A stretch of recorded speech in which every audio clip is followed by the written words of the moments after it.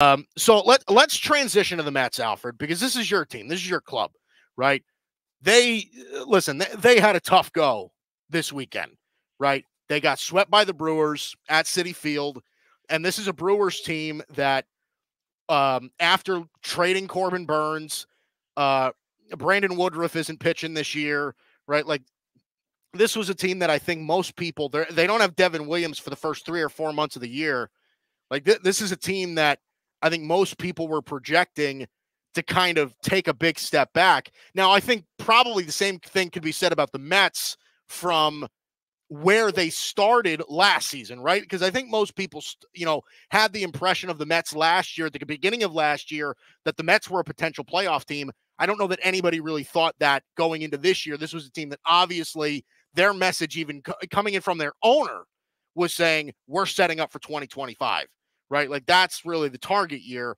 But right now, right out of the bat, right off the bat, because this is your team, right?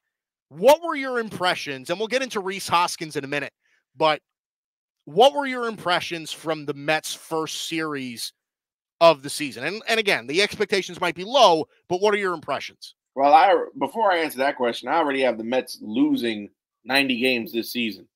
So Wow. front office did nothing in the offseason. You go out and you get Joey Wendell and G-Man Choi and bench scraps from other teams. You get JD Martinez at the last minute possible, so he didn't even have a proper spring training or a camp. Yeah. It's just frustrating. We have the richest owner in all of baseball, and the GM he hires decides to be a cheap bastard, and for lack of a better term.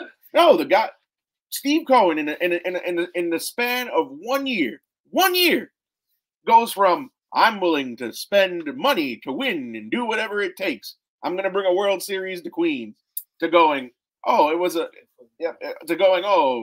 made a bunch of bad investments, so let's start this thing over. And now I'm going to be hesitant to spend all this money that I have because we didn't win last year. So to me, it's a disservice to the fan base because, in my opinion, you're supposed to field the best team possible. But no, this is a sign of things to come this weekend.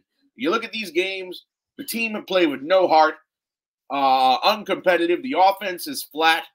They lost opening day. They only had one hit the whole game, which was the Starling Marte home run. I'm glad to see Starling Marte remembers how to hit home runs. Starling Marte, by the way, just a quick update on this game, and this kind of tacks onto your point as well. The Mets only have 2 hits so far in this game. Starling Marte has one of them. Exactly. So I'm glad Starling Marte has remembered how to hit, but it's frustrating. And then the one game they were actually competitive in Saturday, they still lost. Yeah. Tyler McGill, he overworked himself in the game yesterday. He lands on the IL with a shoulder strain today. Yep. So we already have Kodai Senga out to begin the season.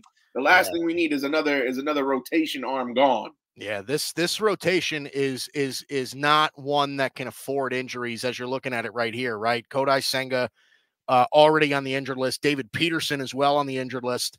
Now you're seeing Tyler McGill heading onto the injured list. I mean, obviously you're going to see some new names in that rotation, but listen, it was a rough start for Luis Severino. Obviously, we saw that in game 2 of that series.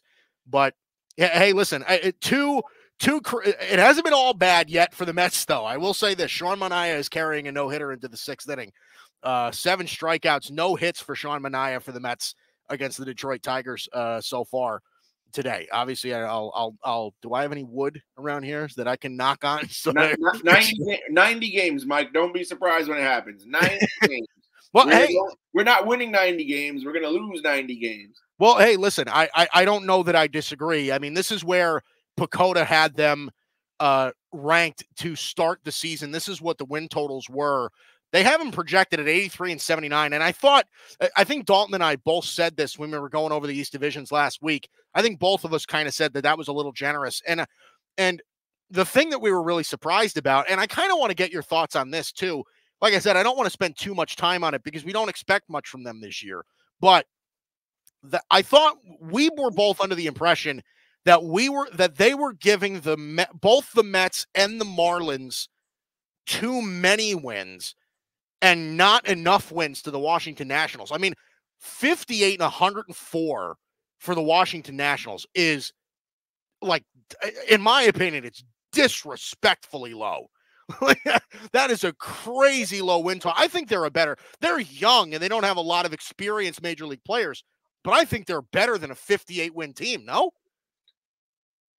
I think 58 is accurate for them. They're like the one AAA team that gets to play Major League Baseball.